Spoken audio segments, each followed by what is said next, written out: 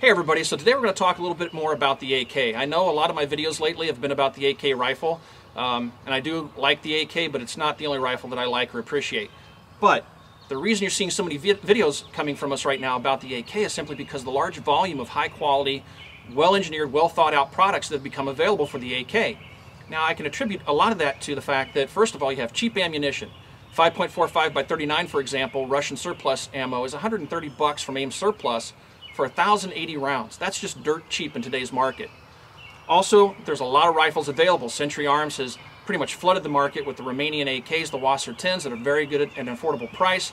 So the sales volume's through the roof. I've had a number of retailers tell me that they're selling more AKs a year right now than they are AR-15s.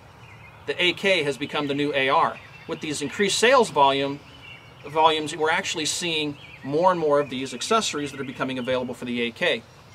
Up until the last few years, we've had pretty poorly engineered, thought out, pretty much what I consider novelty items that have come out for the AK. But because the new sales volumes are so high, companies are stepping into the arena with high quality accessories like what you see here.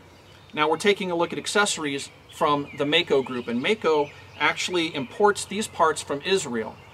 Primarily these parts are manufactured by FAB Defense. Now the Mako Group imports these, and they import them, not only these accessories for the AK, but they also have accessories available for the AR-15 and other rifle systems. But today we're just going to take a look at the stuff that they're offering for the AK. Now, this particular rifle has been pretty much configured with all of the cool stuff that Mako has for the AK. We have a rail system, we have a polymer side folding stock, and we actually have two of these stocks here today. I'm going to show you both of these stocks. There's a difference between them. There's a big price difference and also a slight design difference between the two.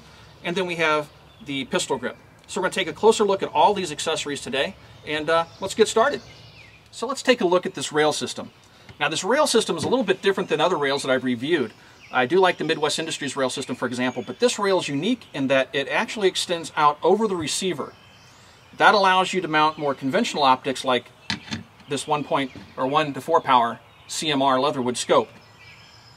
Now, it's very rigid, and how it mounts to the rifle is unique because it doesn't actually clamp to the barrel like other rail systems on the market. How this rail system mounts is it actually clamps the receiver, and it also clamps the lower handguard retainer here in the front. You just have two bolts that you tighten, you slide it in, tighten them down, and it clamps this rifle very rigidly. Again, it does not touch the barrel. Once you have the lower mounted, you can mount the upper rail system. It just sets in place. You have 9 Allen head bolts that hold this upper rail system to the lower rail system. This thing is super rigid. It is very well mounted. It can't rotate, and I haven't noticed that the other rail systems actually rotate on the barrel, but you would think they possibly could with enough force applied. This can't rotate because it's actually clamping the receiver of the rifle. If it rotates, you're bending the receiver of the rifle. Now, the other thing that's kind of neat is it allows you to maintain your iron sights. The top of the rail system is cut so you can actually see down between the 1913 style rails and actually see your iron sights. It also allows you to disassemble the rifle without having to remove the rail system. So it's pretty well thought out. I like it. I like how rigid it is. And I like the fact that you can actually mount various different optics to this rifle, including, like I said, this 1 to 4 power Leatherwood CMR. I'll stick this on here really quick and give you guys an idea of how this mounts.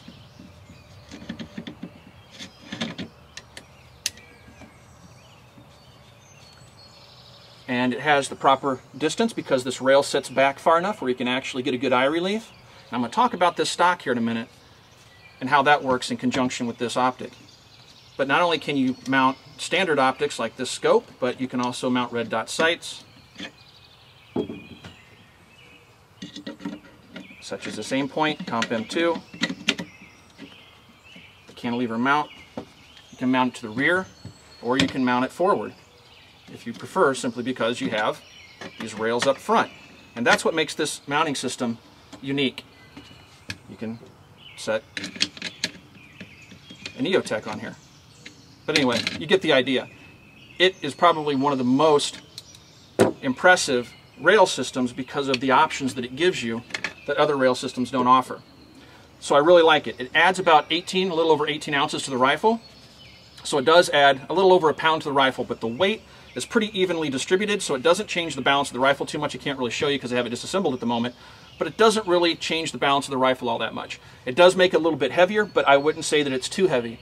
I really like the rail system from the standpoint that it gives me a lot more options that other rails don't. I like how simple it is to mount and how rigid it is. This is a very neat rail system. Let's take a look at some of the other stuff that Mako has on this rifle. All right, so let's talk about the stock on this rifle. Now, I do have two of these stocks here with me today. They're slightly different. Now, the stock that's on this rifle is a polymer side folding stock. It has a little release button right here, and the stock folds to the left-hand side of the rifle. It doesn't lock in the folded position, but it locks very rigidly in the extended position.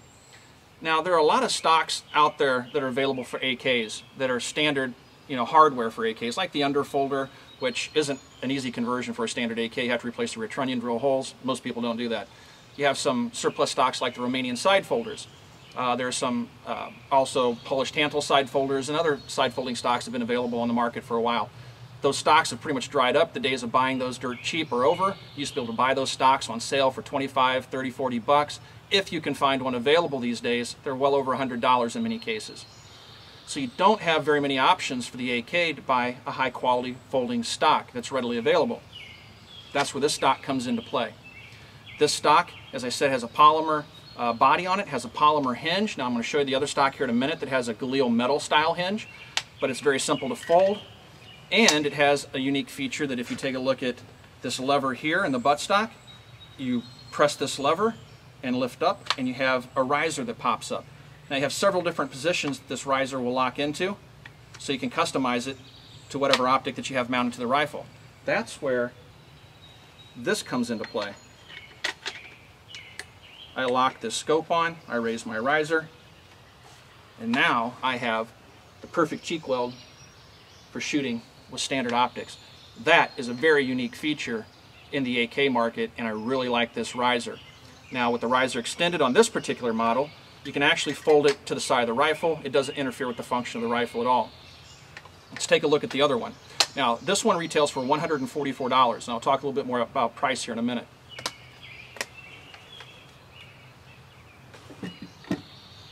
On this arsenal, I have the Galil style folder. Now, this hinge system is identical to the actual Galil rifle. You can fold this stock by simply pulling down on it like a Galil, and then it folds to the side. It doesn't lock in the folded position, but it locks very rigidly in the extended position. Let's see if you guys can take a look at the hinge here. This is all metal construction, and this one also has the riser in it as well. Now I have a Russian, or actually a POSP scope on here. It's a Russian style scope. On this rifle, with this riser up, this scope works perfectly. You're used to having your cheek floating out there in space when you're shooting a scope like this, or even, as I showed you, the CMR mounted to the IAC-74. With this riser on these stocks, you don't have to do that. This is one cool feature, and it makes these things infinitely more shootable. I really like that.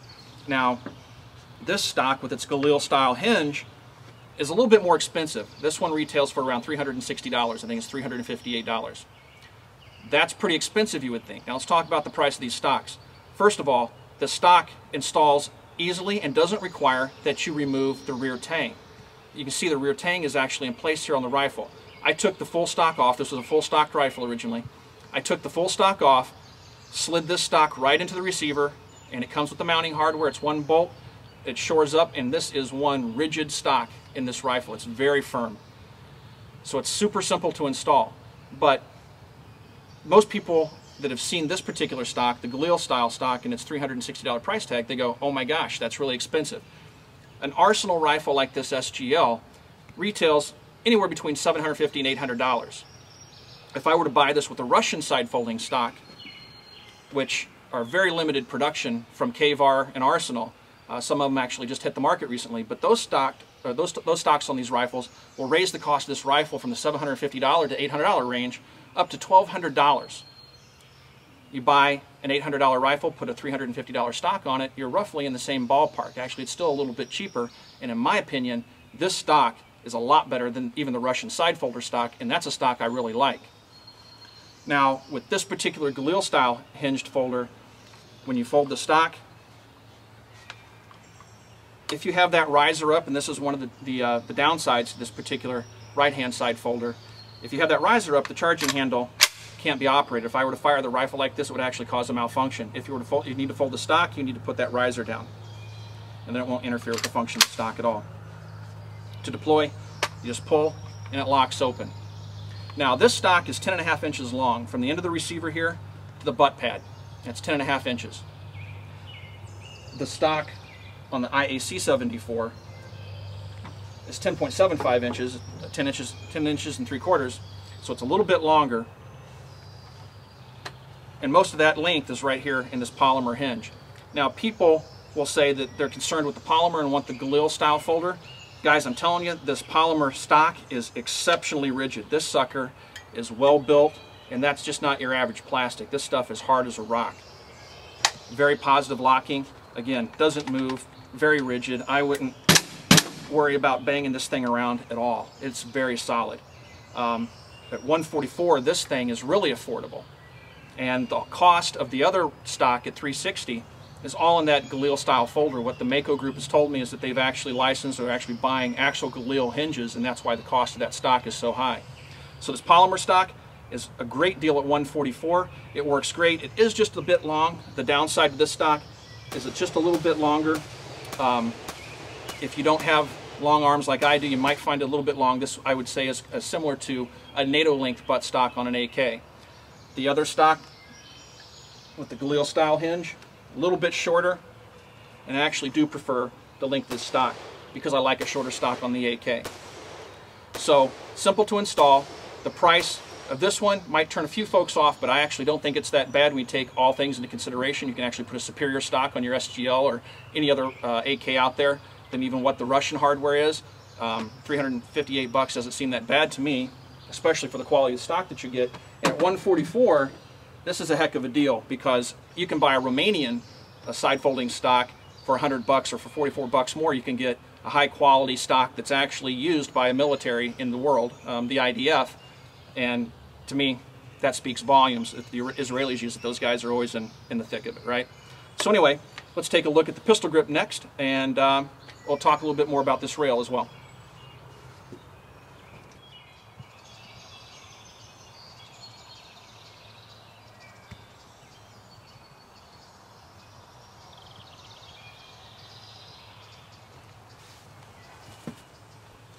Let's talk about this Mako Defense pistol grip.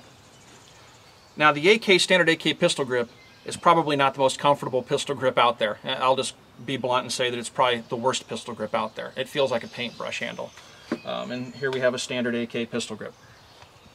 It's narrow. If you have big hands, most Westerners find this thing to be kind of a pain in the butt to use. It's very narrow and skinny and just doesn't fill your hand, doesn't feel very good at all. Now, this Mako grip actually fills your hand. It has nice palm swells, has finger grooves which aren't too pronounced, and it just fits perfectly in my hand. I really like it. Now, this grip just bolts right on. You just take your standard OEM bolt out and you can reuse it, put this grip right on. It doesn't take very much time at all. And here I have a US Palm battle grip. Now, you've seen me talking about these battle grips in the past. I have them on a number of my AKs. I really like them. Again, they fill the hand of a big-handed shooter like myself. They feel very good, have a very natural grip angle. And here you can see it next to the Mako grip. Let's see if I can get my fingers out of the way. So you can see the contour is very similar. And this grip retails for around $33.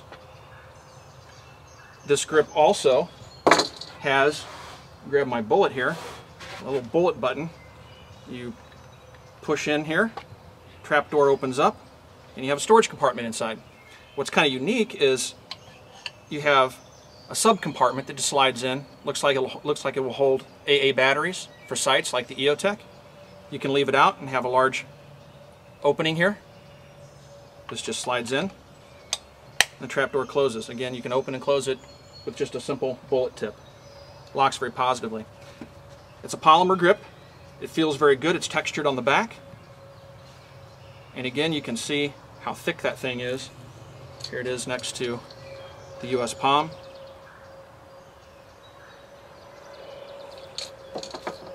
Overall, I really like the feeling of the grip. I like the angle. I like how it feels in my hand. I actually like it better than the Hogue grip. The Hogue grip is another comfortable grip. So at 33 bucks, I think this is a sound investment as well. It goes nicely with the rifle. It fits the other Mako accessories. And I really like how it feels. It increases the shootability, in my opinion, of the rifle considerably. 33 bucks well spent. Some final thoughts on these Mako Group accessories for the AK. This rail system, the VFR-AK rail, this rail system is unique in the marketplace. It's unique in that how it mounts to the rifle. It doesn't actually touch the barrel. It mounts to the receiver. It's unique, and I actually like it. It makes for a very rigid mounting system. Also, something I didn't mention is you can actually see the cleaning rod in here. Some rail systems that are out there, the cleaning rod may or may not actually go back into the rifle. This rail system is designed so that the cleaning rod can actually be put back into the rifle without any issue. The rail system extends out over the receiver, which is also unique in the marketplace. It allows you to put sights a little bit closer to your eye, like this red dot sight, this EOTech. I actually prefer my red dot sights a little bit closer to my eye. Some folks like them further out, and that's where these rails out front come in handy. But also this extended rail allows you to mount regular traditional optics, magnified optics, which makes it, again, unique in the marketplace. It's easy to install. It's only 18 ounces to the rifle. It allows you to continue to use your cleaning rod, and it installs in a few minutes. It's neat stuff. I really like this rail system. The stocks, we have two different options. We took a look at two different stocks from the Mako Group for the AK. This one is the polymer side folder that has a push button that allows it to fold to the left. We also took a look at the Galil style hinge, which is all metal construction on the hinge, and that folds to the right. Both stocks, I think, are very well built. They're very rigid, and both stocks install to the rifle without modification to the rifle. You don't have to cut the rear tang off. With other stocks that are out there, like the Ace side folders, you have to take a Dremel and cut your tang off your rifle. On a $700, $800 Arsenal, I'm not going to cut the rear tang off if I can avoid it. You don't have to do that with either of these stocks. This riser makes this stock very unique in the marketplace. This is something I've been waiting for, and something that I can't live without now that I've actually used it. I love that riser. The pistol grip, I like a little bit plainer design on the pistol grip, something like what we saw on the US Palm Battle Grip. However, ergonomically, what this thing lacks in aesthetics, in ergonomics, it's outstanding. This thing feels awesome on the AK, and I'm going to continue to use these pistol grips. These are very good pistol grips, and for 33 bucks, it's a heck of a deal. Overall, the way this rifle is configured, I think this is a great setup. I really like the rail to the buttstock, the pistol grip. This rifle is set up in a way that I could really use, and it's very pleasurable to shoot. The Mako Group can be reached at the URL at the bottom of the video here. You can check out their prices and availability on their website. If you have any questions about any of these accessories, you can reach us on our Facebook page, which is www.facebook.com/militaryarms, or you can post questions to the YouTube channel, but we prefer you actually use our Facebook page. Anyway, everybody, thanks for watching, and we'll talk to you guys soon.